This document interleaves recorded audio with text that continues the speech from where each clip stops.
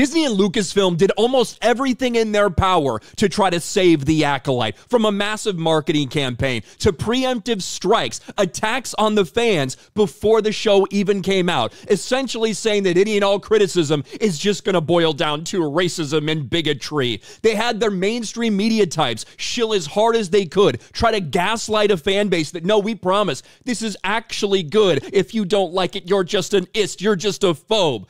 Unfortunately for Star Wars fans and for Disney and Lucasfilm, they avoided doing the one thing that actually could have prevented this, and that's make a good product. But instead of doing that, and instead of taking ownership for this disaster, they continue to lie and spin. From telling everybody that's a rating success to ultimately, when it comes out, when we get the actual ratings, we realize, oh shit, this is bad. Essentially the biggest flop in the history of Disney Star Wars on Disney+, despite the media desperately lying about it. And now the star, Amandla Stenberg, just weeks after her attack on fans, you guys remember, the diss track she put out there, shitting all over Star Wars fans for not liking her garbage. Well, she's back again, and she's trying to do damage control. Unfortunately, it's too little too late, and people can see right through it. The Acolyte lead Amandla Stenberg claims to welcome criticism of the show. Is that true? You literally made a diss track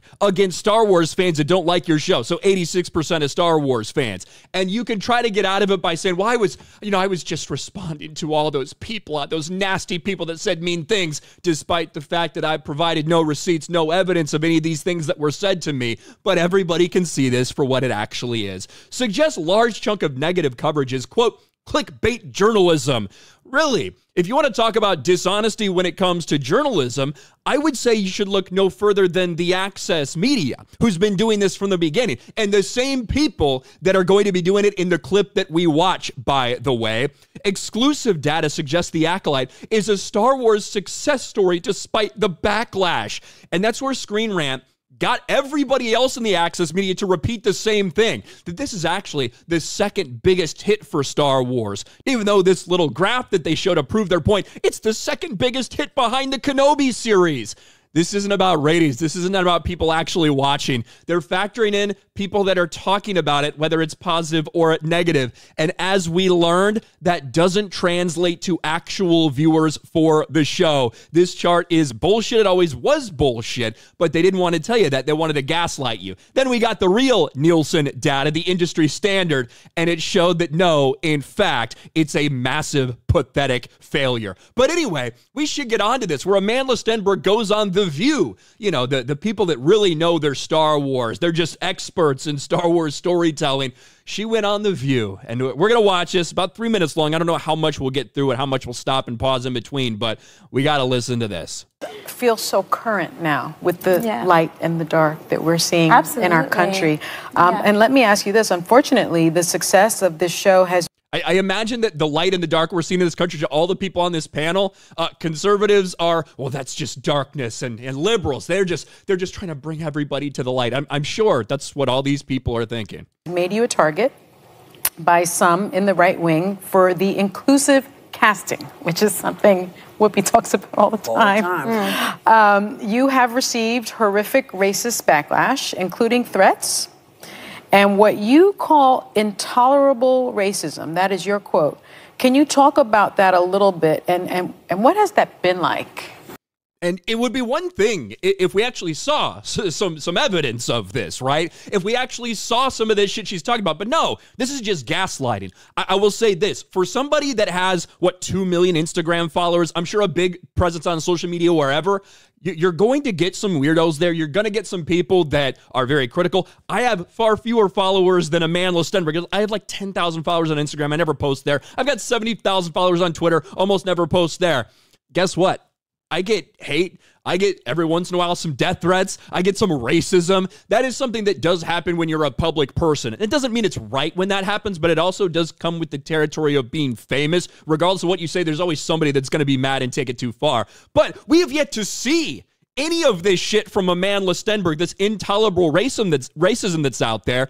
The truth is, they're trying to mask any and all criticism of this show as rooted in that. Despite the fact that the top 5, 6, 7 things you see listed over the problems with this show have nothing to do with the color of someone's skin, but instead the actual content of this program, whether it's storytelling, whether it's writing, dialogue, character development, how they decided to tell this story, acting across the board.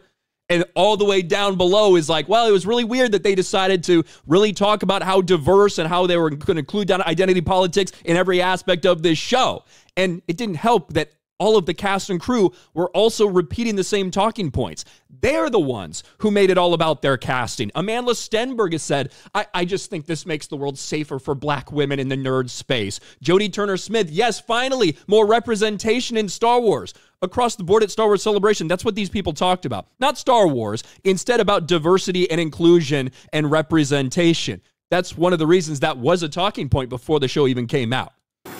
Yeah, absolutely. And I really appreciate you giving me the space to speak about it. It's been very painful for me. It's not something that I think you can emotionally prepare for. And we welcome criticism of the show when it comes to storytelling or performance. But when it comes to death... Are you sure you do? Are you sure you do? And I will also point out, look at all the other conversations Amanda Stenberg has had, whether it's on night talk shows or things like this. She seems incredibly guarded right now, almost like she's fucking lying through her teeth about what's going on. Isn't that strange? This isn't a heavily edited music video that she can do all by herself to put out a diss track attacking Star Wars fans. Threats, horrific, violent, racist language, it's unacceptable to me. And I've had to think really deep and hard about when you display discipline and when you display honor. And I guess what I mean by that is when do you decide to utilize discipline to not engage in a reactive way to hatred? And when do you decide to engage in honor by honoring your values and your belief system? And in this case, I decided that that was the most important thing to me, to be vocal, because I just want to make sure, honorable ways and not be reactive and things like that. Would that be to release a diss track that includes you looking like this through the entire thing? Is this honorable to you? Maybe your mom might be proud of you. I doubt your dad would be.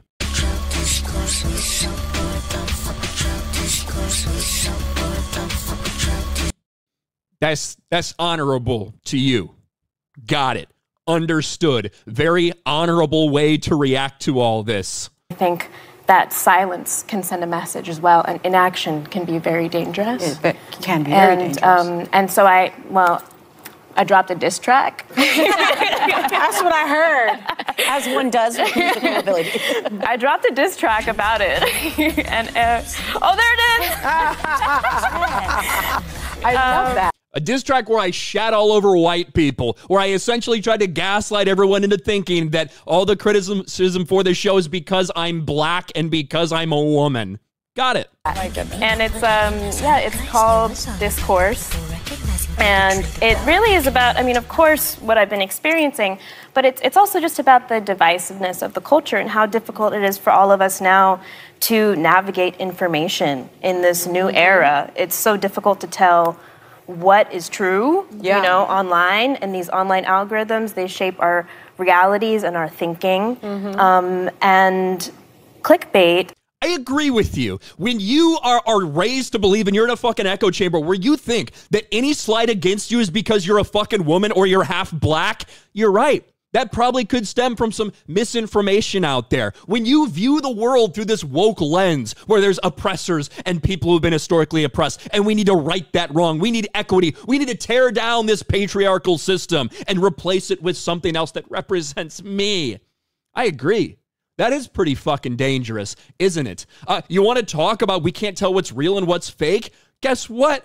This is what's been happening on your side the entire fucking time, with the mainstream media trying to gaslight and lie to everybody, trying to call this show a success. Even in the beginning of this interview, she says, the success of your new show, the smash hit show, this has got you a lot of attention.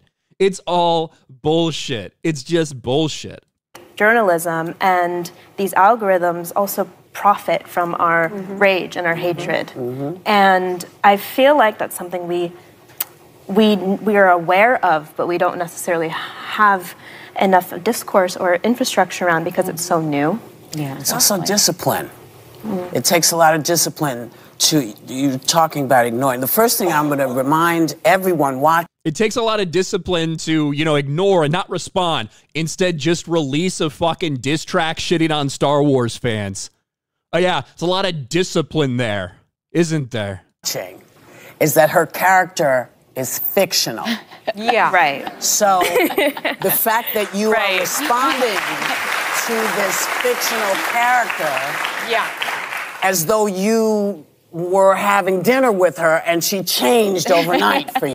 It's so wild. These people, like, obviously, Whoopi Goldberg has not even watched this show. She knows nothing about Star Wars. She has no idea what's going on. She has no idea what criticism. She's just sitting there. She probably has no idea who this fucking is, other than they told her, well, she's a new black woman who's really woke that's in a new Star Wars thing and claims that she's been racially victimized. Yeah. So always remember that the people who are yelling at you often are bots and not real. That's true. That's true, yes. If that, why would you get so offended then? If it's just bots, if these aren't real people, then why would you get so upset? That's a ridiculous fucking argument to begin with. And two, that is very dismissive of the reality of these audience scores, the reality of the actual ratings that we have that says this is a complete and total flop and so many people despise this show.